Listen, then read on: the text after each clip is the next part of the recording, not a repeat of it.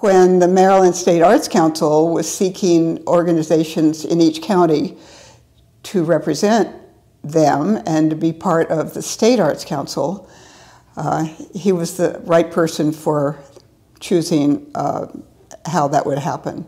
So the Kent County Arts Council was formed, and this was in the late 60s.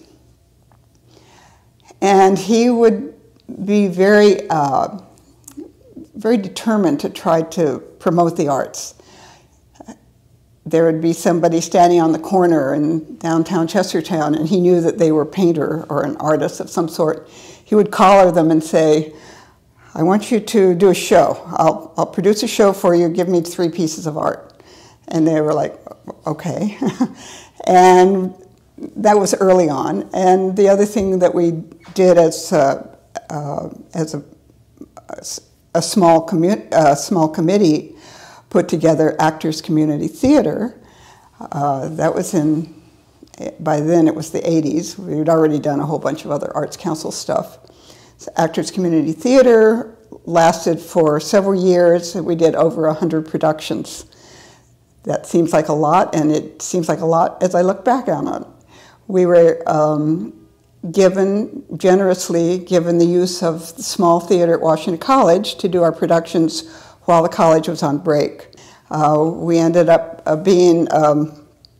establishing an art gallery in the building that's now being renovated, which will become a bigger arts venue. And as you know, they're going to name after Vince and me. I'm very excited about that. So at that point, we had an art gallery. And now I had been sort of handed over the directorship of the Arts Council, and we started to have once a month, on the first Friday of the month, we would have an art show. There would be a new individual artist show. We would combine it with an individual coffee house. For a while we did it, the Episcopal Church would allow us to use their parish hall sometimes for performance. Everyone has always been so generous and so giving when it comes time to sharing space, sharing energy, and even sharing funds when we need them to produce these things. So for a long time, and I don't know how many years, it might have been 7 or 8 years, every first Friday I would produce a new artist, and we would have a show that lasted a month. Then we started having our coffee houses in the coffee house. Play It Again Sam's had just opened, and we would transfer, after our opening reception for the art show, we would transfer ourselves down to the coffee house and have a performance there. So that went on for a few years. And then as the arts started to blossom more and more, it seemed evident that I didn't have to be the only one producing a show at our little building, that all of the art galleries were starting to develop and become engaged in the community. And that's when First Friday started. It was Carla Massoni who really led the charge on that one. And arts venue, shops would be open, there'd be musicians in the street, and First Fridays just took off. And when it happened, it was the first one I remember. I went, oh, I feel like the kids have grown up and gone to college. I can just sit back and just go to stuff, and it was so much fun. And it too has had its own life, and it gets bigger and better all the time. Sumner Hall's story, I think, is interesting to me. I became very, very involved with the African American community when I took a job as a person who oversaw some arts activities and other activities at the Kent County Senior Center. At the time, it met in the space over the town office, nice, beautiful upstairs space. Most of the participants of the Senior Center, I'd say about 3/4 of them were elderly African-American women who were so fabulous. So I was there to think of activities and little art things to do, but lots of my time was spent sitting at the tables with them, hearing their stories. I actually did some oral histories and recorded them on my little Walkman. But basically, what happened is I became really good friends with a lot of people. Well, I became very attentive to their life stories. So basically, a lot of it revolved around music. And I was invited once in a while to an event in one of the little black churches or one of the little black communities to just be invited as a guest to come and see it or hear it. And became so enthralled and so proud of the talent and the intensity and the amazement of the local talent, and really something that I knew a little bit about, but now I know a lot about, which is the history of black sacred music. Then I started thinking, well, if everyone can sing these songs, they can probably do a fine job with a James Brown song or Otis Redding song. And one of the very first things I did when I was getting real involved was produce a show that we did at Norman James Theater. We called it Ragtime to Rap. And we looked at the arc of history of popular music. And I asked the people who I knew sang gospel music and sacred music if they would mind doing a popular piece. And almost everyone did.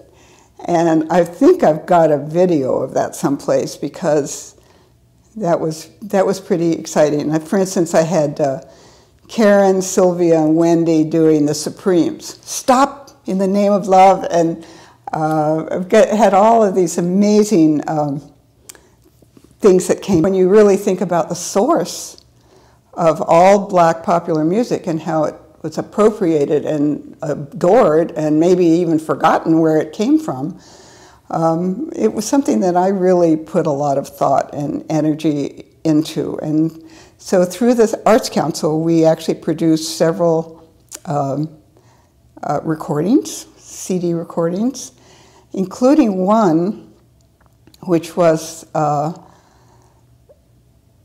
where I asked all the people who I'd done gospel music with if they would sing the oldest song they knew, the oldest gospel song they knew, and sing it a cappella.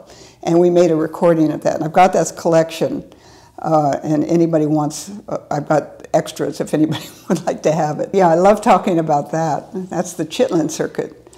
And the Chitlin Circuit happened when even the most mainstream artists were not allowed to perform in white clubs.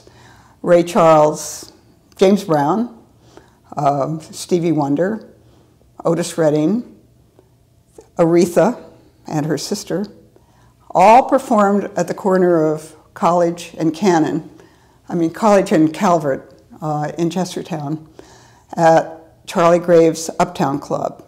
It's a small club, but it packed them in, and we've done a lot of memories with the people who have overheard and were actually there to see and experience that. And of course, the famous thing, I've told the story many times, but I wanted a historic marker to go up in front of the Armory and say, James Brown performed here and Leslie was there. But you ask about the GAR Hall and Sumner Hall, and because of my intense interest in being thrilled with producing this music and helping in any way I could, it turned out that the building, as most of you know, had been built in that building had been built in 1909 and was the post for the returned African American Civil War soldiers. The organization was called Grand Army of the Republic, which was a national organization of all Union soldiers, whether they were black or white. So it was like an essentially integrated national organization. And each post had its own group of people who ran it and its own name. And it was named Charles Sumner Post. Charles Sumner Post number 25. It was named after the famous Massachusetts senator who was an abolitionist and an associate of Lincoln, who worked very, very hard on abolitionist policies. And there was just to continue with the story of Charles Sumner, he had argued with a Southern senator. The Southern senator took such offense that later on in the day, Charles Sumner, sitting at his desk in Congress, and this Southern senator comes up with his cane and starts to beat the bloody hell out of poor Charles Sumner, and he was beaten so badly that he never recovered from it. His injuries were horrible, but he was beloved and honored by the African American community because of that. So that's why it's named Sumner Hall. But because I had the Kent County Arts Council, we thought maybe the Arts Council and Sumner Hall could possibly be interwoven, be collaborative as the building got finished. It had been rescued and stabilized, but there's still a lot to be done to finish it. So with a huge community effort and support of local, statewide, and national, even international grants and help, it's become the place it is today, which I'm really super proud of. And I think it's very effective, it's beautiful, it's welcoming, and it's got all this history.